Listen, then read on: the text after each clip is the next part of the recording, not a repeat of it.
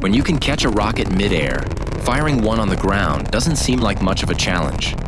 SpaceX has just completed a successful static fire test of Super Heavy Booster 13, gearing up for Starship Flight 6.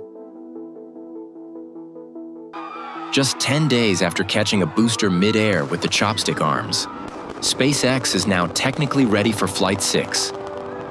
Both the ship and booster have passed their flight readiness tests.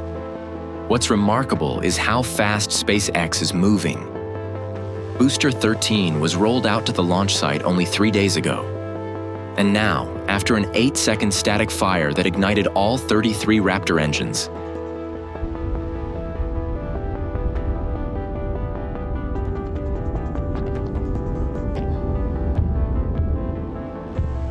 it's clear the pad's ground systems, known as Stage 0, need little repair after each flight. This makes it seem like they could launch this rocket any day now. It's wild to think that we've gone from waiting months between Starship flights to potentially seeing one every month. What do you think? Will we see another flight this year, or will there be a longer wait?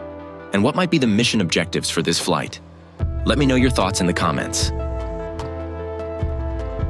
Earlier today, SpaceX also completed its 105th launch of the year, sending the NROL-167 mission to space aboard a Falcon 9 from Vandenberg.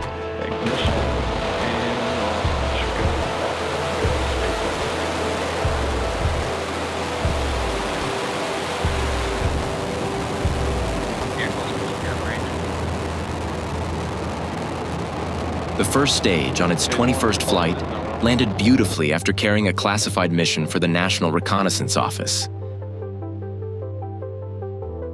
Landing light deploy. Stage 1 landing confirmed.